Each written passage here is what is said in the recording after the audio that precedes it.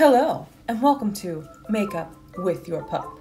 So to start, before we lay any foundation, we want to make sure that our faces are nice and clean. So, poof poof, poof poof poof, poof poof poof, poof poof poof, poof poof poof, poof poof poof. Beautiful. You're then going to need to shake up some of your powder while your puppy scratches your arm because he wants to lay on it. Take your powder brush and begin powdering your face, trying not to disturb the puppy while you do so. This is more difficult than it appears because makeup is really a two-hand job, but some puppies don't seem to understand that, and they just want to sleep on your arm until it falls asleep. Up, up, up.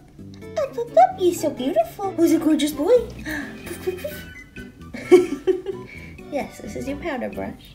Now it's time for the eyeshadow. The puppy really likes the eyeshadow. Okay. Shoop, shoop, shoop. Shoop, shoop, shoop. Oh, how gorgeous. How gorgeous. Now time for the eyeliner, although it is the most difficult to put on because one wrong move and you have ruined your face. It is also the one where your puppy decides to get the most rambunctious and start moving around. So, extra challenge. Here we go. Thank you for the kisses. Similar to the eyeliner, now we have to attempt to put on mascara, which, believe it or not, may be even more difficult than the eyeliner now that we have a rambunctious puppy kissing our face as we attempt to put it on.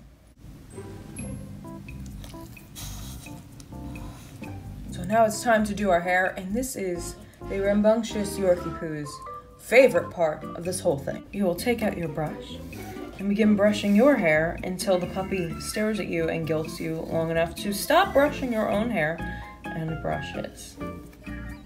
Oh, how gorgeous! Look at you. Very, very pretty. Oh, how gorgeous! He's so pretty. He's so pretty. He's so pretty. He likes to look nice. And now we take a selfie. Jeez! Why are you? I think makeup wore him out. He's not a morning person. Momo.